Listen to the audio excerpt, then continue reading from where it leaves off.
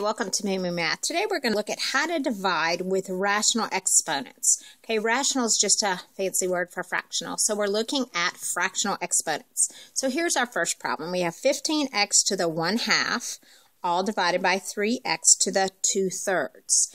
Okay, the coefficients on these, the 15 and the 3, they just get a normal automatic operation of division. So that's just going to leave us with 5.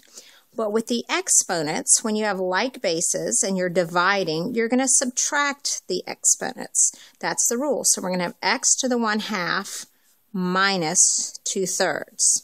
So let's simplify that, okay?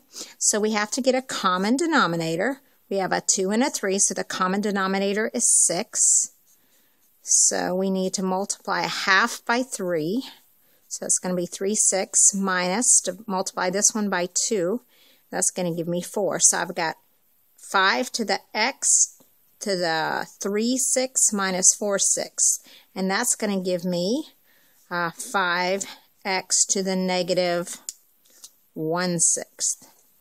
Okay, now what that's telling me is that exponent is in the wrong position. It's got to go down to the bottom of the fraction. So I'm going to write this as 5x to the 1/6.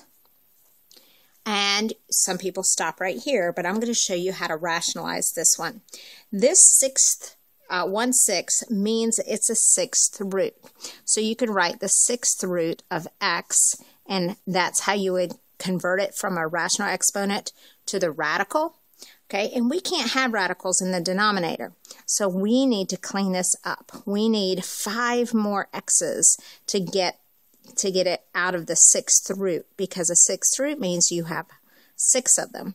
So I've got to multiply this by 5x to the 5/6, because 5/6 and 1/6 will give me 6/6. I multiply the top by that because really I'm just multiplying by a value of 1. That is a value of 1. Okay, so let's multiply these together. 5 times x to the 5/6 is just 5x to the 5/6. all over, and this is going to give me x to the, and I'm multiplying now, so I'm going to add my exponents, 6/6. Well, we know 6/6 is 1, so this actually just simplifies to 5 to the 5x to the 5/6 all over x. And no, we can't cancel those out because we just cleaned it up, so we would have a whole x in the bottom instead of a fractional exponent. And that is our final answer. So it's a little confusing. I know it is. Let's look at one more example. Okay, so we have x to the 3/4 y over x to the 1/4 y to the 1/2. Okay, so this time we have 2 variables. Again, we're going to use the same rule. We're going to take the exponents and we're going to subtract them.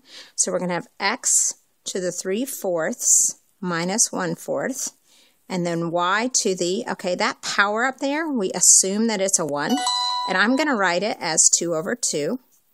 So x to the 3/4 minus 1/4, y to the 2 over 2, which is 1, minus 1/2. That simplifies to x to the, well, 2/4, y to the 1/2.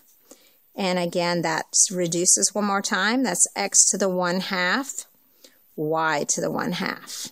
And you can leave it like that. Or since these have the same denominator, you could actually very easily write it with a radical. If you have to switch it to radical form, that's just the square root.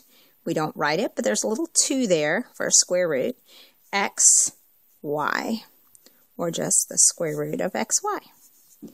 And that is our final answer, or if you want to leave it as a rational exponent or fractional exponent, you can leave it like that. So there you go. There's a little bit on how to divide with rational exponents.